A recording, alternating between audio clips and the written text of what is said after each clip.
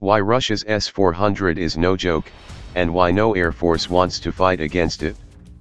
The S-400 is one of the most controversial missiles in the world currently.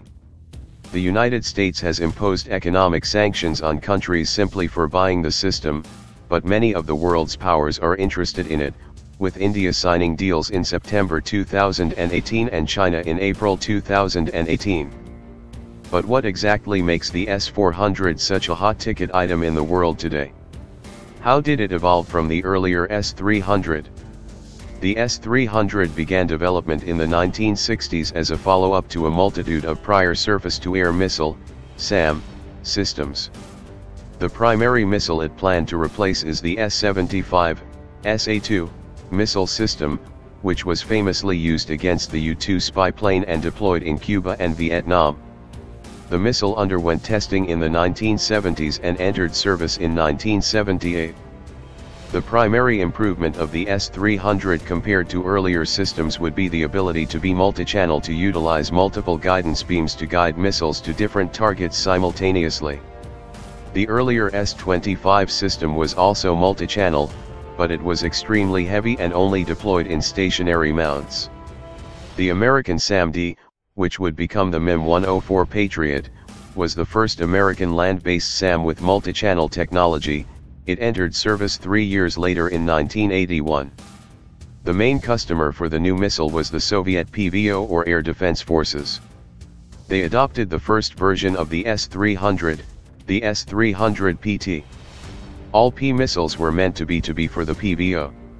The S-300 PT involved a towable TEL, transporter, erector, launcher, and towable radar that relied on heavy trucks to reposition. The set also included a fire control system. This was good enough for relatively stationary PVO duties but was not an ideal solution. The Soviet military looked at SAM usage in Vietnam and the Middle East and determined quicker repositioning was the key to maximizing the effectiveness of SAMs. The S-300 PT took more than an hour to set up and become operational due to the towed nature of the launchers and radar. This was seen as an area that needed improvement.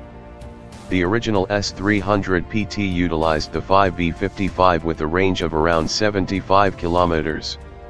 As a result, the S-300 came into the form that it is now known for, mounted on the heavy MAZ-7910 truck, though variants have been mounted on newer trucks as well in articulated platforms.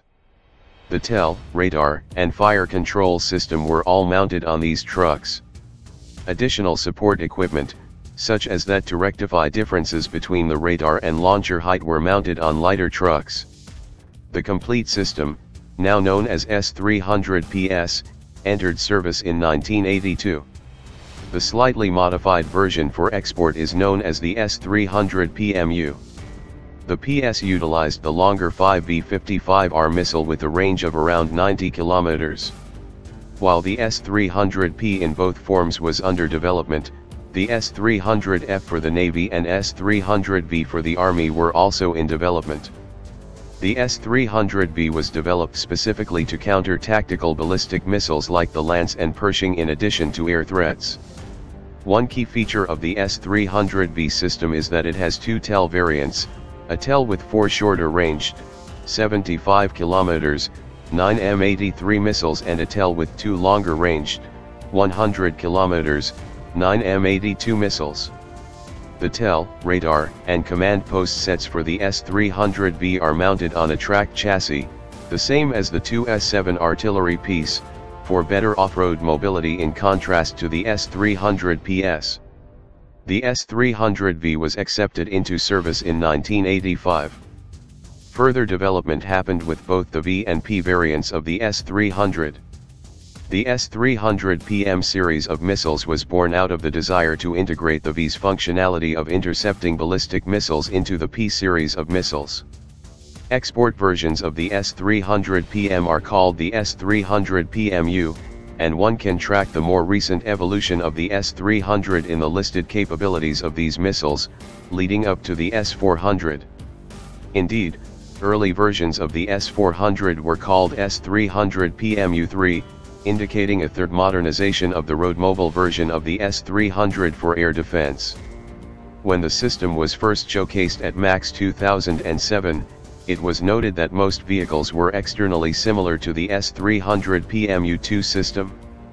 However, advances in missile and radar technology make the 2x advance versus prior missile systems likely possible in the S-400.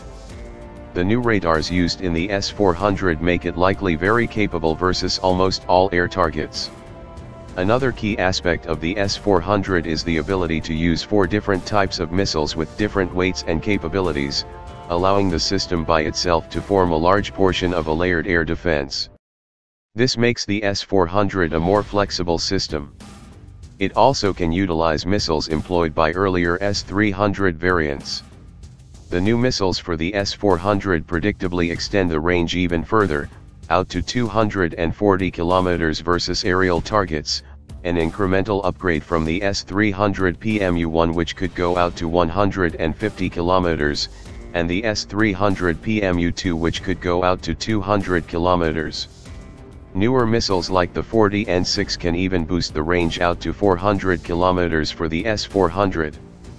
What does this mean about the S-400? At its heart, it's still a relatively road-mobile system designed for air defense forces. While it represents a significant capability leap, especially compared to fielding first-gen S-300 PT/PS systems, and is significantly more flexible than earlier variants of the S-300, the evolution of the S-300 into a more flexible, capable system was already going with the various sub-variants of the S-300 PMU. In contrast, the Russian army has continued developing the S-300B into the S-300B4 and S-300BM, anti-2500 for export, which incorporates more modern missile and radar technology to give it the increased, 200 kilometers, range of the later S-300 PMUs.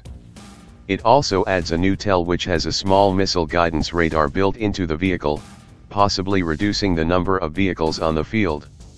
While the capabilities of the S-400 may appear to be a significant leap, they got there through the slow evolution of earlier S-300 missiles.